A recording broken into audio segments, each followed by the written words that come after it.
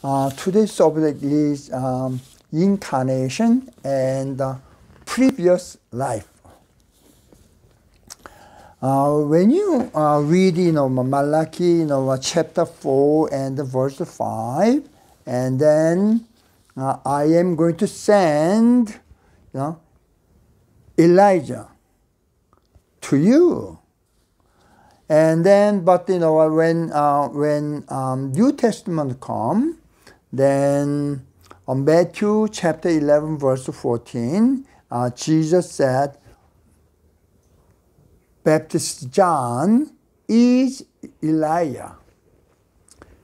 And Jesus said this one, so we maybe, interpret this, okay, Elijah, okay, come back to the earth as a John Baptist.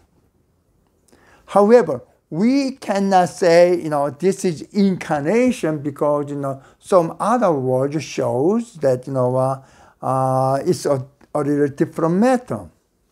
Then, when I talk to some Jewish, very religious person, what they believe is after I die, then I may, able to come back in this world with better condition.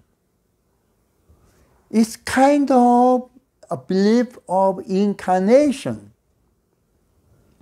However, in Christianity, they just deny incarnation 100%. We can, tell you why, this doctrine is born a person, and I did good thing, and and meditate, and then train myself well. So okay, after I die, I may be able to control myself after I die. So then I can, born in this new world with better life. Then, if any individual can do by themselves, then we don't need religion. We don't need king. We don't need a priest. Very simple. So, the authority, like a king, and the religious group get connected.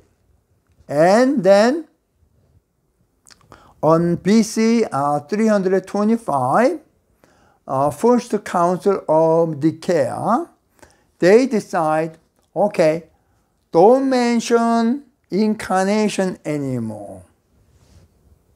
So they just delete any kind of a thing showing imaginary of incarnation. They deleted everything. Then anybody claiming incarnation called sect. Then they just persecuted, and theoretically incarnation is denied 100% in Christian doctrine. However, as I mentioned, Elijah, and then the John Baptist may be incarnated. Now, another example is that Paul explained about the resurrection. Okay, here's the seed, and this must be died, rotten, and then completely gone. Then another seed coming out. This is the way Paul explained. But then, okay, so this seed grow and make a harvest, make another seed.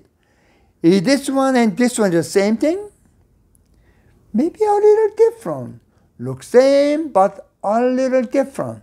But if this seed come to, good soil, bad soil, off the road, then, depending on where they born, then, some of them 30, 60, 100.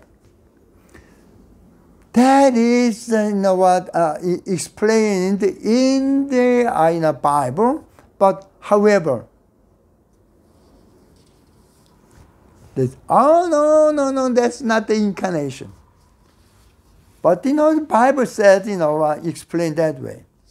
Now, those kind of incarnation, some people said, yeah, I experienced that, and especially in hypnosis, and while they hypnosis, then they recall his previous life. Then sometimes some people that got meditate, then sometimes his spirit coming out of the body, then wandering around, then oh, my previous life is such and such. Then you watch the internet. Then there are many books explain about the incarnation, and some kid that from the young they know where I come from. Similar kind of story of incarnation is all over the places. Personally, I believe this may be true. So, if I know that, so what? And then it's not important what is my previous life, what is my future life. The important thing is how happy I am, how I enjoy my life. This is the most important thing. So the theory of incarnation is, okay, people are afraid of death. Nobody knows what's going to happen. Okay, heaven and hell, incarnation. Okay, chi is dispersed in a few years. Who knows? Nobody knows. However, all those theory means that, okay, even though after I die, my life will continue. That is our hope. So, incarnation is very popular in India with Hinduism. However, this kind of idea or conception is in the Europe, in the West too. However, in order to get the power in the church and the priest and the king, let's destroy. Otherwise, we cannot control them. We cannot make money. Very simple. So, you try to find out and then go to internet and okay, first the Council of Nicea and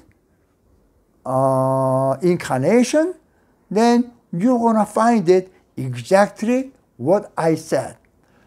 This kind of idea is studied and learned in theoretical school, but most of Christian member, they never heard about it. Thank you so much for your watching.